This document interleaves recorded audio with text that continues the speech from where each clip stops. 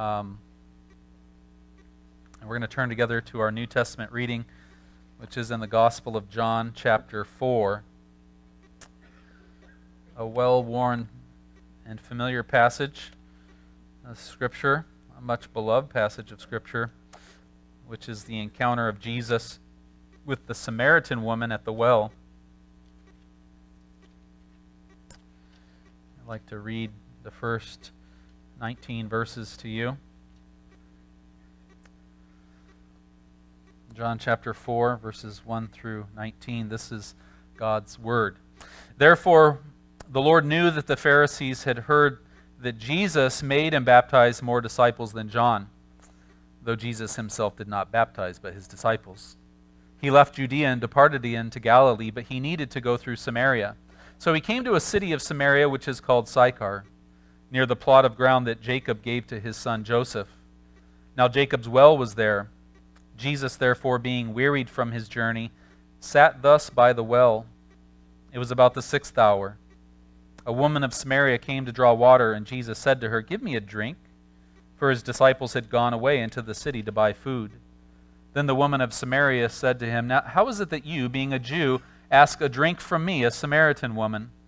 For Jews have no dealings with Samaritans." Jesus answered and said to her, "If you knew the gift of God and who it is that says to you, 'Give me a drink,' you would have asked him, and he would have given you living water." The woman said to him, "Sir, you have nothing to draw with, and the well is deep. Where then do you get that living water? Are you greater than our father Jacob, who gave us the well and drank from it himself, as well as his sons and his livestock?" And Jesus answered and said to her, "Whoever drinks of this water will thirst again. But whoever drinks of the water that I shall give him will never thirst. But the water that I shall give him will become in him a fountain of water, springing up into everlasting life." The woman said to him, "Sir, give me this water that I may not thirst, nor come here to draw." And Jesus said to her, "Go, call your husband and come here." And the woman answered and said, "I have no husband." And Jesus said to her, "You have well said, 'I have no husband,' for you have had 5 husbands, and the one whom you now have is not your husband. In that you spoke truly." And the woman said to him, "Sir, I perceive that you are a prophet." This is God's word. Let's turn to Exodus chapter 15. I would only point out to you from John 4 that when the woman finally asks Jesus to give her the water that he's speaking about, that he exposes first her sin.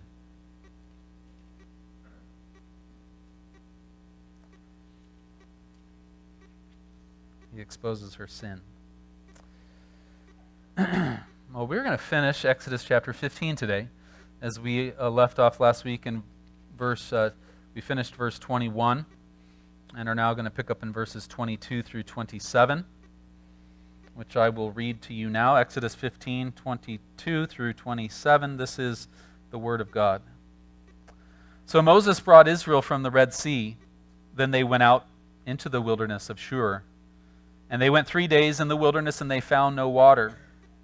Now when they came to Marah, they could not drink the waters of Marah, for they were bitter. Therefore the name of it was called Marah.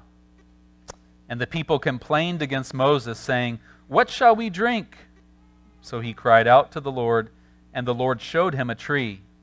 When he cast it into the waters were made sweet. There he made a statute and an ordinance for them, and there he tested them, and said, "If you diligently heed the voice of the Lord your God and do what is right in his sight, give ear to his commandments and keep all of his statutes, I will put none of the diseases on you which I have brought on the Egyptians, for I am the Lord who heals you." Then they came to Elim, where there were 12 wells of water and 70 palm trees. So they camped there by the waters. This is God's word. Let's pray together. Our Father in heaven, Lord, we look to you for all of the help that we need, all of the strength and power that we need in order to take your word and to benefit from it, to have the eternal blessings that you have promised to your children, that you would impart those to us. today we look to you and to your word, and we know that you feed us with your word. You give us drink from your word. And so we ask, Father, that you would make us hungry and thirsty for that which you give. And we ask it in Jesus' name. Amen. We've seen in the United States of America that for several generations now, children, young people, teenagers have been taught that if they have any chance at succeeding in life, they are going to need a college degree. And perhaps that's the reason why there's some 43 million Americans today who carry roughly $1.5 trillion in federal student loan debt. I can remember being taught this, though, when I was in high school, that in my junior year, there was an upcoming college fair at Gonzaga University and just across the border from where I grew up in Washington, and I was told that I needed to go to this college fair. I needed to go. And so my friend Casey and I, we said, hey, let's go. If nothing else, we'll get to walk around the campus at Gonzaga, which is pretty. We got there. There were like 300 different colleges represented at this fair, where all of the colleges have their booths set up, and their representatives tell high schoolers walking by why it is that they need to go to their school and how it's going to change their lives. And what I remember most about that, my time there, was how I left with a bag full of these shiny, beautiful brochures. All of these pictures of sprawling campuses and stately buildings and park-like settings on which an impressionable high schooler like myself would look at and say, I need to go there. This looks like the place. And my friend Casey and I remember as we left the fair that day that we were filled with anxiety, truly. We left with this thought that we just had to go to one of those distinguished colleges on one of those fancy brochures. We just had to. We coveted the thought of spending 4 years of our life on one of those beautiful campuses, and we were convinced that going to one of those campuses would be akin to winning the lottery. And we feared that what would become of us if we didn't get a degree from one of those schools. Our teachers had told us that there was nothing more important to our futures than getting a college degree, but Casey and I didn't want just any degree. We wanted a degree from a university that would make us look prestigious and enviable to others. It wasn't until several years later, while I was still mourning the fact that I didn't make it to one of those schools, that several years later, after I came to know the Lord Jesus Christ as my Savior, that I learned that He had already enrolled me into the most prestigious school on the face of the planet. By saving me and by adopting me as His child, the Lord had enrolled me in what some of our forefathers have called the school of Christ. The school of Christ. And as we see here in Exodus 15, it is the school that the Lord leads all of His children into once He saves them, once He puts that new song of deliverance into their hearts. And that's where we left off the people of Israel last week, right? They are singing, they are dancing for joy. They're on this spiritual mountaintop with the Lord, and no doubt they believed that they were going to go straight into the land of promise. I don't doubt that they were convinced that they were about to go straight from God's grace into God's glory. But that's not what the Lord had planned for them. Look at verse 22. So Moses brought Israel from the Red Sea. Then they went out into the wilderness of Shur. Now, in case you young people you're wondering what this wilderness was like, look at the rest of the verse. What was this wilderness like? Well, they went 3 days into the wilderness and they found no water. And so, the next big trial, the next big test begins. Now, we have to remember as we read this passage what I mentioned to you last week, that Paul says in 1 Corinthians chapter 10, verse 11. He says that these things that happened to the children of Israel in the wilderness, these things happened to them as an example to us. Now, the Greek word translated example in 1 Corinthians 10:11 is the Greek word tupos. Tupos. It's the Greek word from which we get the English word type. Type. Now, as Paul uses the word tupos, it means a tupos is a model or a pattern for something else. So when Paul says that Israel's wilderness experience are a tupos for us, he is saying that what we learn, what we see of the wilderness trials of the children of Israel, what we are seeing there is a model or a pattern.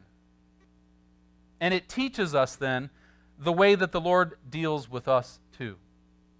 It's God's pattern. It's His tupos. So John Mackay is right to conclude then that what is now happening here to Israel in the wilderness is just God's normal way of working. It is that we are entering into glory. Entering into glory does not immediately follow salvation. Rather, there is a time of preparation to make His people ready for what lies ahead, for the inheritance that He is going to bestow on them. Mackay says, free indeed they were from the hand of Egyptian control, but they had still much to learn. They were therefore led into times of difficulty and testing so that their spiritual faculties might be developed through use. And so it is that the Lord leads His people into times of difficulty in testing. Is the Lord doing that to you now? Has the Lord been doing that to you? Have you been experiencing that? Has He been leading you through them, perhaps even now, trials and troubles? Have you wondered, where is God at in the midst of all of that? Where is He at? Are we even aware, perhaps, that He's even teaching us something? Is that on our radar when we are going through trials and troubles? Are we thinking that, oh boy, the Lord's at work here? Are we thinking that way? Well, let me show you from this passage that these difficulties and testings are not some strange thing, as Peter says it in 1 Peter 4. It's not some strange thing when we are tried and tested. No. They are simply the way that the Lord lovingly teaches His children to follow Him by faith. We could say it like this: He enrolls us into the school of Christ. How? By taking us into a wilderness of trials and testings. Charles Spurgeon described Israel's wilderness experiences as the Oxford or Cambridge for God's students. He said, there we go to the university and He teaches and trains us. And so it is, if you are a child of God, before you enter the land of promise, you will get a degree from a very prestigious school. You will take your degree from a school that is without peer, and it is the school of Christ. And the first lesson we learn here then from this tupos, this type of our education that the Lord is giving to us, is that it is the Lord who leads His children into times of testing. I just want to make sure that we see this. Don't read verse 22 and conclude that Moses was the one who was shepherding Israel through the wilderness. It says that Moses brought them through the wilderness, yes, but as we saw in chapter 14, verse 2, it was the Lord who was giving Moses the directions. And we have to remember, of course, that there is the pillar of cloud and the pillar of fire that are going before the people of Israel. It was merely Moses' job to teach the children of Israel that what they must do, what they ought to do, is follow the Lord through the wilderness. Now, Psalm 77, verses 19 and 20, they describe for us the way that the Lord led Israel through the wilderness, and they describe it like this. Psalm 77, 19 and 20 say, "Your way, Lord, was in the sea, your path in the great waters, and your footsteps were not known. You led your people like a flock by the hand of Moses and Aaron." So it is the Lord who is shepherding his flock through the wilderness. Yes, he's using men to do it, just as he does today, but the Lord is our shepherd. And this confirms that it was the Lord who was bringing Israel through the wilderness, where there was no water, for 3 days.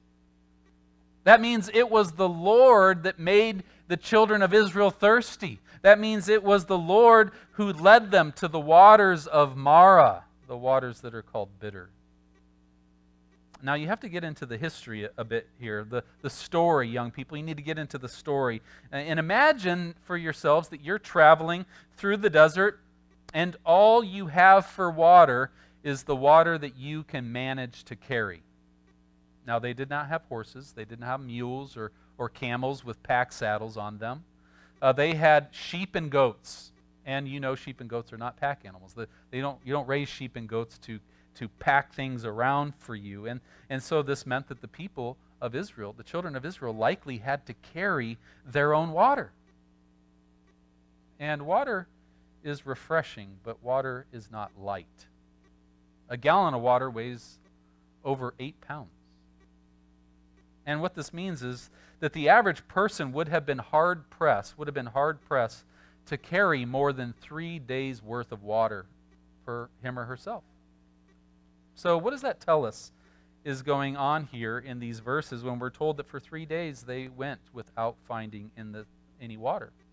Well, it tells us that by this point, they are probably getting quite concerned.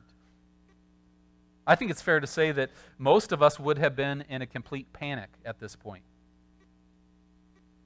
But just then, you see a pool off in the distance.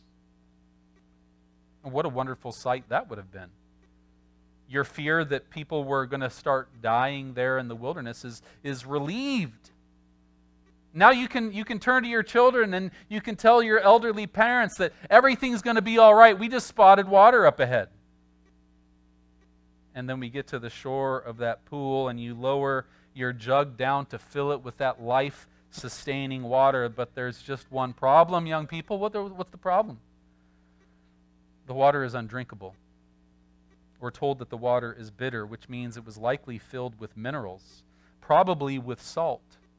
We call this kind of water brackish, and it's the kind of water that if you drink it out in the hot sun, not only will it not refresh you, it will kill you. You cannot drink this water. This water was bitter. And so you saw that pool of water as the natural solution to your problem, to your present crisis, but now that natural solution has turned out to be no solution at all. And your first terror-stricken thought likely would have been, now what are we going to do? Have you ever said that before? You ever asked that question before in the midst of a crisis in your life? Now what are we going to do? The crisis Israel experienced here at the bitter waters of Marah, it's a model of the kinds of crises that we face in life too. I don't have to name them for you. You know what your crises are. They could be financial in nature, right? The loss of a job, an investment that goes bad, maybe an unplanned for an expense. Some of the worst crises in life are the relational crises that we endure within our marriages or with our children, who perhaps one is wayward, or within our families or within our relationships. And all of us have or will at some point in our lives, we will face a health crisis, right? And what's the first thing that we do? What's the first thing that we do? The first thing that we tend to do is to look in every direction for a natural solution that is ready at hand. Now here it happens to be this pool of water that Israel could see just over the horizon. But what happened? That natural solution to their problem, the solution that they could see, that they could feel, that they could taste, that natural solution failed them. It was no help. And we'll consider in a moment how God's people reacted to that calamity. But first we need to learn the primary lesson that this crisis was meant to teach the children of Israel and us. And it is this: that when God's people find themselves in crises, and we look to the natural solutions that are ready at hand to help, that we will often find that those natural solutions are no help. And that we are supposed to realize that the Lord has led us to this place. The Lord did that. He brought me here. As the Lord reveals in verse 25, He leads us into those kinds of places, into those kinds of situations to put us to the test. There He tested them. And this shows us that God's children are God's students also. He tests us. And what are tests for? What are tests for, young people?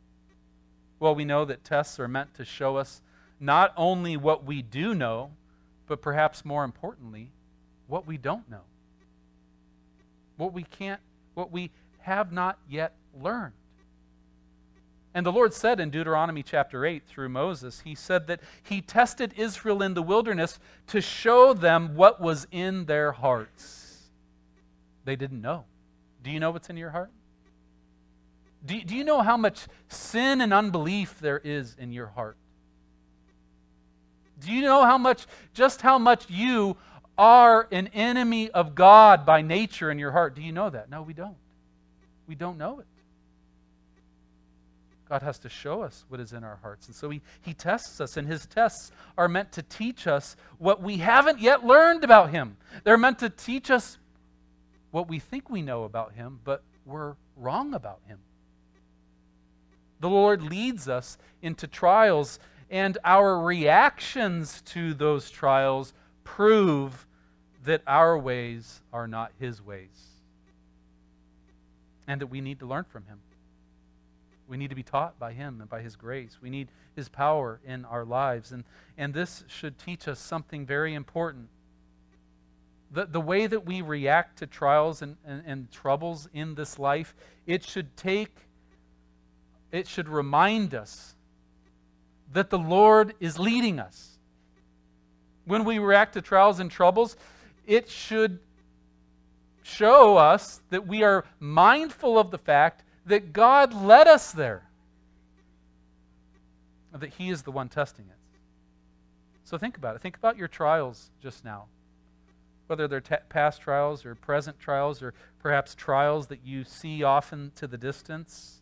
Think about the trials that you have in your marriage, in your family. Contemplate the trouble that you're having, whether it is with your health, with your finances, with your children, with the uncertainty of your own future, perhaps.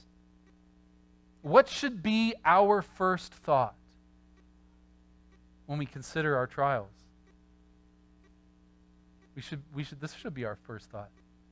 The Lord is leading me. My God is leading me. He's testing me. The issue that's causing me trouble isn't the matter of first importance. To the Lord, what matters most is your heart in the midst of the trial and what is revealed to you through your response to the trial.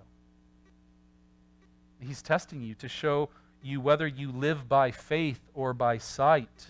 He's testing you so that we can discover, is our hope in this life, is our hope in the things of this world, or is our hope in the Lord Jesus Christ and in the life to come? He's testing us to show us, do we treasure Christ? Or do we store up treasures here on earth? Do we want to get our own way? Are we okay with remaining our old sinful selves? Are you desiring to walk in God's ways and to become like the Lord Jesus Christ?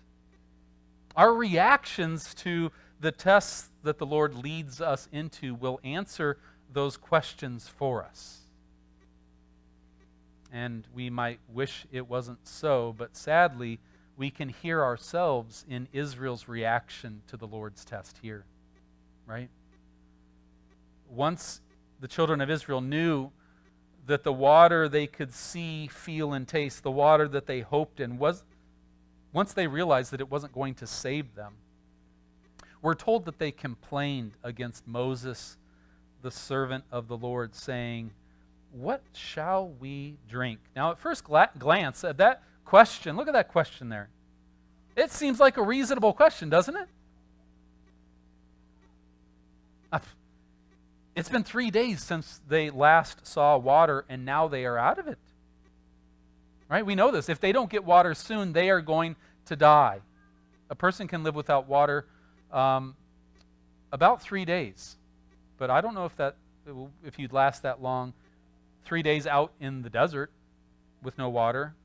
If they don't get water soon, they will die. And Moses has been maintaining all along that it is the Lord's plan to take them to a land of promise, a land that he's described as a land flowing with milk and honey. That's the Lord's revealed plan.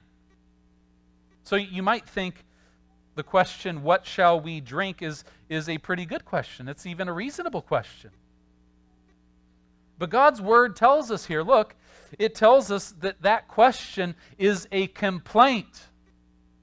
It's a complaint against the servant of God, which is the same thing as saying it's a complaint against God himself.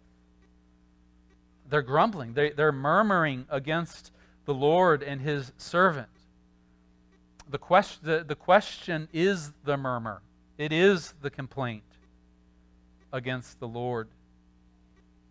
What is it about this question that is a form of sinful grumbling? Well, we know this question must be then an expression of unbelief. It's an expression of a lack of faith. This particular question tells us that Israel looked around and they couldn't see the source of water that was going to save them, and so they believed that they were doomed. They're as good as dead. The question, what shall we drink, is a complaint then that alleges that the Lord is limited by the resources that we have at hand, the things that we can see with our own eyes. Asking what shall we drink is really the same thing as saying there's nothing to drink, so now we are going to die. The Lord can't rescue us from this. Perhaps the Lord has brought us out here to die. We're going to actually hear them say that in future chapters. The question they should have asked, the question that we should ask in our trials is, how is the Lord going to work this for my good?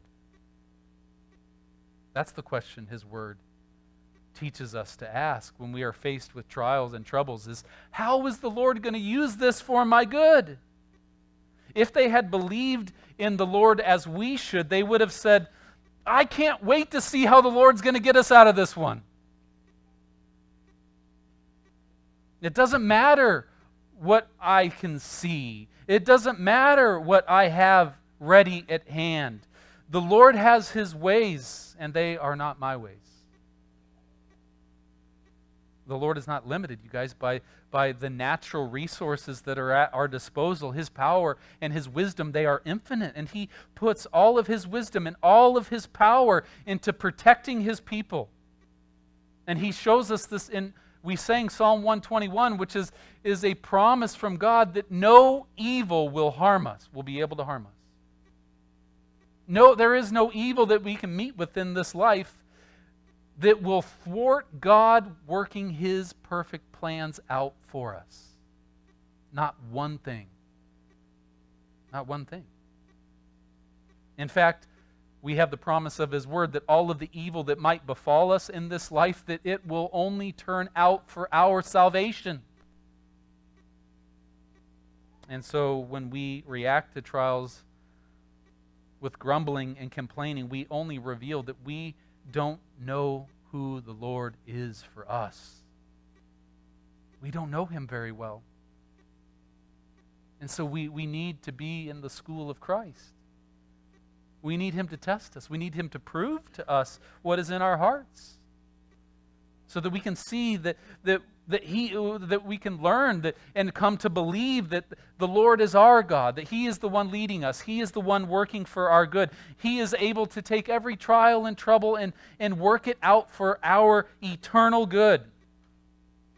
And when we react to our troubles with fear and doubt, it only shows that we are thinking of life only in one dimension, and it is the dimension of personal present happiness. Personal present happiness. Is that the dimension through which you see all of life? It's very hard to walk with the Lord through the wilderness if you are living for personal present happiness alone.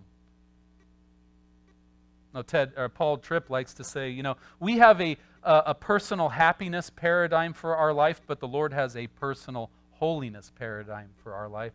And sometimes those things run into each other. But what about, and this is, so the dimension through which we should view the trials of life, the one that is of the utmost importance is the spiritual dimension, right? Our spiritual growth in grace and in faith. That's what God is after, first of all, for us, is our spiritual growth in grace. And so the Lord tests us as his children for the purpose of teaching us to learn how to trust in him, to learn how to live by his word. Is that not the way ultimately that the Lord blesses us as his people? He blesses us by saving us, and not just saving us, but making us like his Son, Jesus Christ. But here's the thing. If becoming like the Lord Jesus Christ is not our highest goal in life,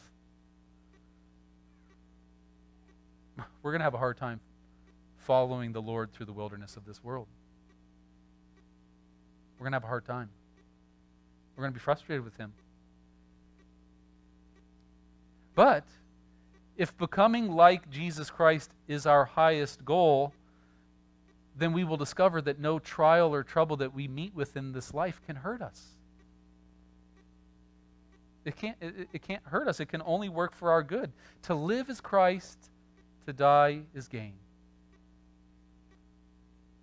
In fact, that is the lesson the Lord is schooling his children in here in this passage, in verses 25 and 26. We need to look now at the Lord's response to his people's unbelief. And we're told in verse 25 that Moses cried out to the Lord. Now, presumably Moses, he cried out to the Lord for help. Now, he didn't know either how the Lord was going to meet the need of the present moment. But he knew that the Lord was the one to ask about it. And that's important. And we're told that the Lord showed him a tree. You see that there? The Lord showed him a tree. Well, the Hebrew literally says that the Lord taught him about a tree. The Lord taught him about a tree. The Hebrew verb is yarah. Yarah. It means to teach, to instruct. It's the Hebrew verb from which the word Torah comes from. You hear that? Yarah, Torah. And Torah is a very, very important Old Testament word. It's a very important biblical word. Torah is God's instruction. Torah the word is often translated his law. But its basic meaning, though, is it's the stuff that God teaches us. That's his Torah to us. And the Torah, this means that the Lord didn't just show Moses then a piece of wood. It's very important to understand that the Lord taught Moses about a piece of wood. He taught Moses that if he cast this piece of wood into the bitter waters, the waters would be made sweet. This is a piece of God's instruction. It's a piece of his Torah. Verse 25 says that with the instruction about the piece of wood that the Lord was, you see it there? He was making a statute and ordinance for his children to follow. And the statute or ordinance is part of the test. You see that in verse 25? That means that the Lord was making known what he was making known here to Moses, and what he is teaching to all of the children of Israel, what he is teaching to us is what we are to learn in God's school. It's the teaching about the tree, the Torah of the tree. The Torah of the tree was a statute and an ordinance, we're told. That means it is a teaching that should be learned by all of his people when they are tested by the Lord through all of the trials and troubles of life. It's not just for these people, it's for all of us. It's the teaching about the tree, and it's summarized by the Torah of verse 26. If you diligently heed the voice of the Lord your God and do what is right in his sight, give ear to his commandments, and keep all of his statutes, I will put none of the diseases on you which I have brought on the Egyptians, for I am the Lord who heals you. Again, this is the Torah of the tree. It's summarized here in that statute. And to understand the Torah of the tree and how it healed the bitter waters, we must first remember that according to chapter 1, verse 14, Israel was just being brought out by the Lord out of what? Out of bitter bondage. The bitterness of bondage. And according to Pharaoh's Torah, to Pharaoh's instruction, people's lives were sustained by him. He was the God of Egypt. And he had the God of the Nile River at his disposal to give a source of life to people. And we talked about this when we were dealing with the plagues, the instruction, and what all of that meant for the children of Israel. And what it meant is that if Pharaoh and his Nile were your life, it was a bitter life. It was a bitter life to have Pharaoh as your God. That was the lesson, part of the lesson of Egypt. And so the teaching of the bitter waters of Marah and of the Lord's tree is this: that the way of life that the world taps into, it only creates bitterness of life, and it leaves one with a deadly thirst. But the Lord teaches us about a way of living that is not bitter and deadly. Rather, it is sweet and it is prosperous. It is the way of heeding the Lord's voice because he is your God. This sweet and prosperous way of the Lord is, first of all, in verse 26, we see about heeding the voice of the Lord and knowing that he is your God, and that he is right always, and he does what is right in his sight. And if you're taught this lesson, then it makes sense that you would desire the sweetness of serving the Lord instead of the bitterness of following Pharaoh. That you would want the sweetness of serving God rather than the bitterness of serving sin and serving this world. The Torah of the tree is that if you give ear to all of his commandments and keep all of his statutes, you will not be judged and destroyed like the Lord did through the plagues that he brought on Egypt. And every test that the Lord brings us to, it calls us for us to respond in faith, to respond by putting our faith to work, by obeying all of his statutes, all of his ways, if we want to escape the bitterness of living like the sin-cursed Egyptians. In other words, the Torah of the tree is that God's people must be righteous in God's sight if we want to escape the bitter curses that came upon Egypt. Faith and obedience are urged here as the way to escape the bitterness of being condemned with the world. And that means that the Lord is teaching us here that no one is getting into the promised land without being righteous in God's sight. If your faith and obedience is not perfect and complete, you will die in the bitterness of sin along with the Egyptians. The good news is that's not all that the Torah of the tree teaches us.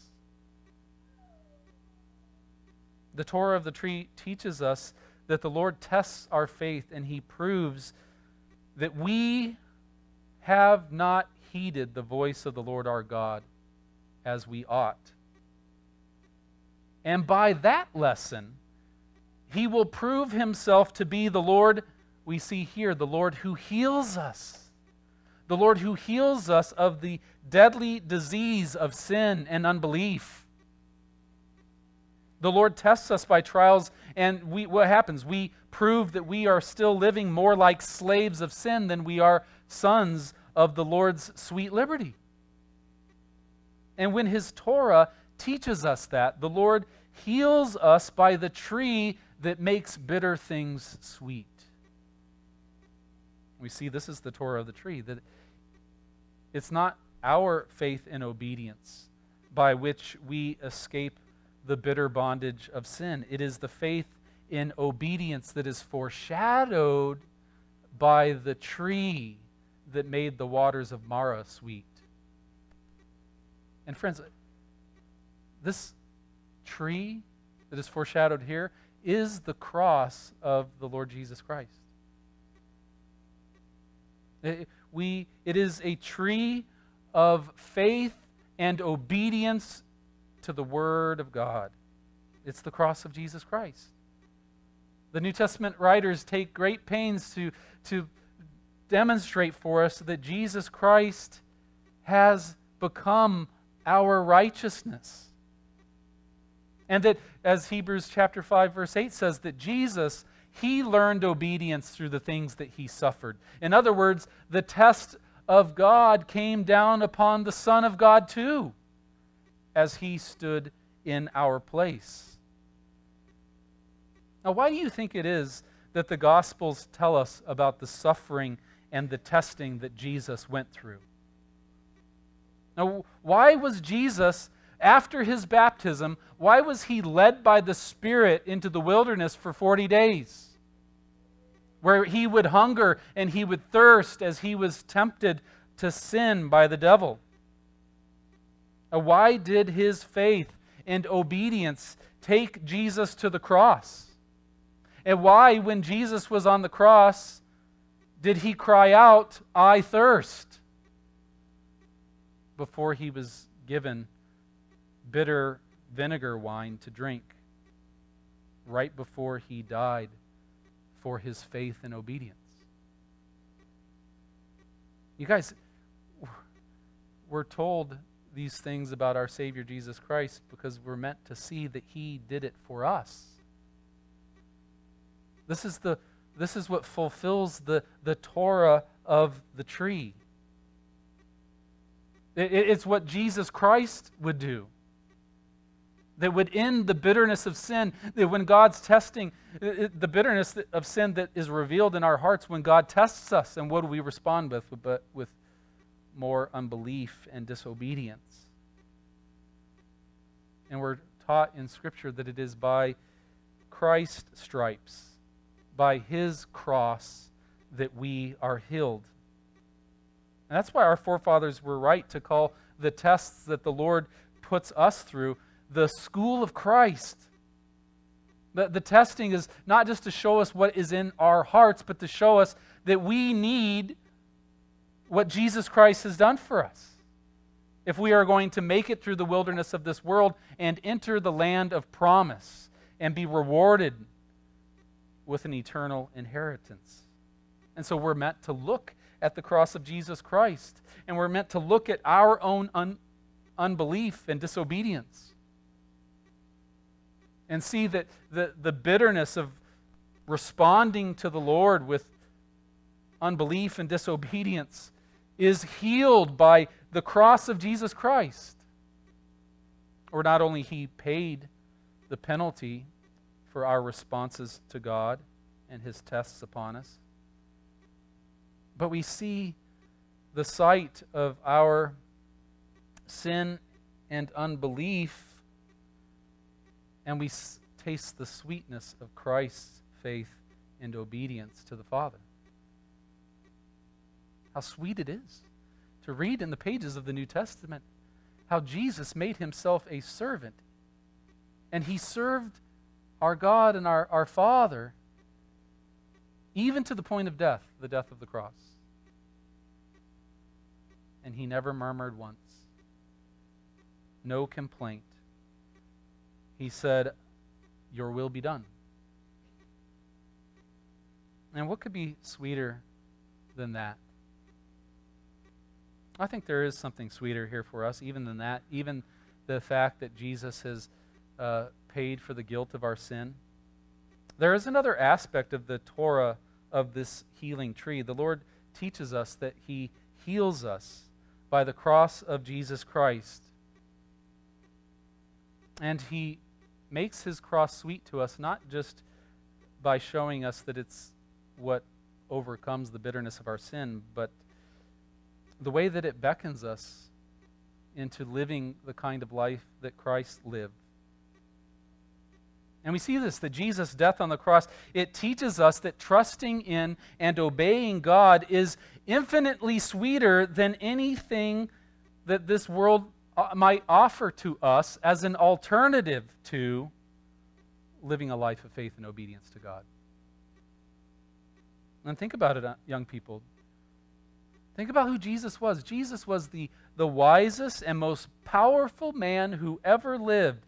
Think about it. If He had refused to take up His cross in faith and obedience to God, think about the kind of life He could have made for Himself rather than going to the cross. But He didn't choose that way. He chose the way of faith and obedience. He chose to die in thirst on the cross, not because He was a fool. He did it because He knew that there is nothing sweeter than knowing God and walking with Him in faith and obedience wherever He might lead. It's only after Jesus embraced the thirst and the bitterness of the cross that God raised Him from the dead and gave Him the name which is above every name. The Lord, and this is part of how the Lord heals His people through the cross.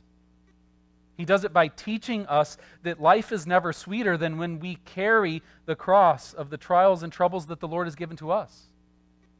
And to carry it with joy, knowing that our Heavenly Father is only doing us good.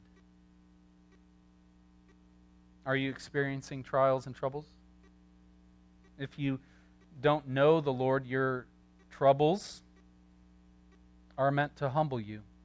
Your troubles are meant to show you that you are not in control, that you are not a God to be worshipped and obeyed. And the Lord is He getting through to you? That you should repent and put your trust in the one true and living God and in His Son, Jesus Christ. If you do not know Jesus as your Savior, the troubles of this life are nothing in comparison to what is coming on the day of judgment. But if you are trusting in Jesus Christ as your Savior, your trials and troubles teach you this sweet truth, that you have been enrolled in the most prestigious school on the planet. The Lord is testing you in the school of Christ. And if you have been sleeping during class, then ask Him to wake you up. Ask Him to heal you by teaching you all of the sweet lessons of the Torah of the tree. That there is no bitterness in this life, that the Lord does not heal by His presence with us as He carries us through all the way to the new heavens and the new earth and to that great promised land. Amen. Amen. Let's pray together. Our Father in heaven, we are eager to learn from you, Father, and we do confess how uneager we are to learn it, though, the way that you have designed to teach it to us. And so we pray, asking you to make us willing to receive from you whatever you have ordained for us, and to look for the sweetness that you will bring about in our lives as you both show us the cross of Jesus Christ as the payment for our complaining and murmuring and wishing that you would just leave us alone, but also to look to Christ's cross and to see the way of life that is best and sweetest. And Lord, may we take up our cross as you have called us to do, with the anticipation that you will do us good and that you will bless us. And we ask you for this grace in Jesus' name. Amen.